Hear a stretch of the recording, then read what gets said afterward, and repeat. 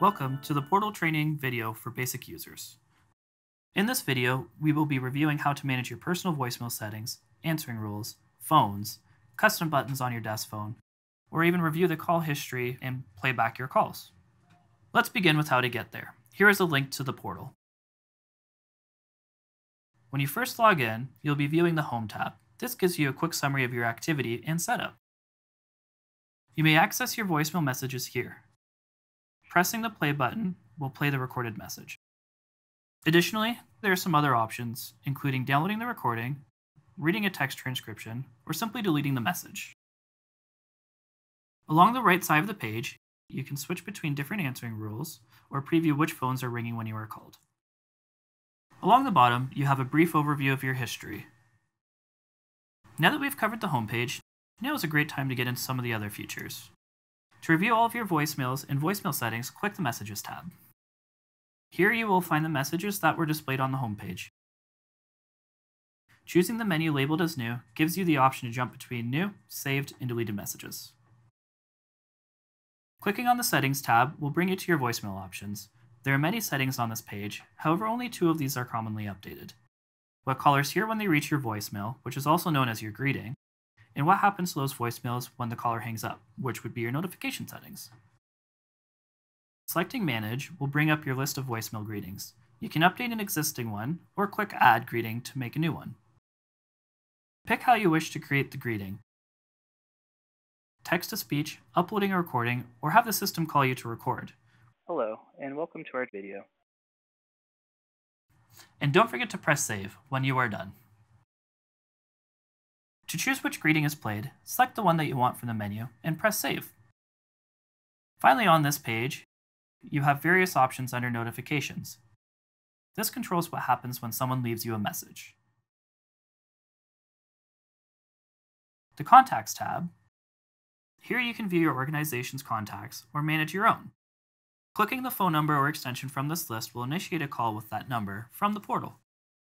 You may also view your contacts in the bottom right corner of the screen anywhere in the portal. Answering rules.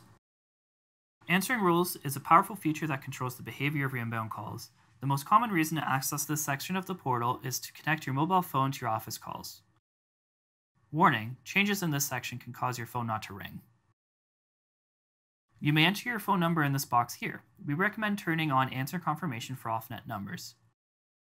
If enabled, when an office call comes into your extension, the system requires you to press 1 to accept the call if you answer on your mobile phone. Press 1 to accept this call. This prevents the call from accidentally reaching the voicemail of your mobile phone. Timeframes. Timeframes are where you can customize when calls can reach your extension or mobile device. This is used in conjunction with your answering rules. So if you add a new time frame, don't forget to create an answering rule linked to it.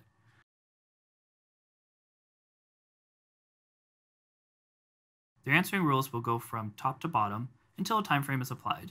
But if none apply, the default will be used. Look out for the active label for which one is active.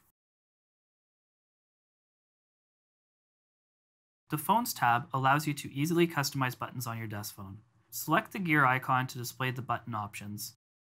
Choose the button you want to update on the image of the phone or along the right side column. The most common option is the User BLF option. This makes the most of your phone features, including call pickup and phone status monitoring, so you know if your colleague is getting a call or if they are on the phone. There are other types of buttons that can be configured as well, but for more information, refer to our button builder guide. To save your changes, click the up arrow next to Save and choose Save and Resync. This will automatically push the changes we've just made to your phone. The Call History tab displays all calls that you've made and received. The Filter button allows you to search and view call history from specific dates or conditions. You may listen or download the call if your company has purchased a call recording license. If you're looking to set a new password or a new voicemail PIN, click your name and choose Profile.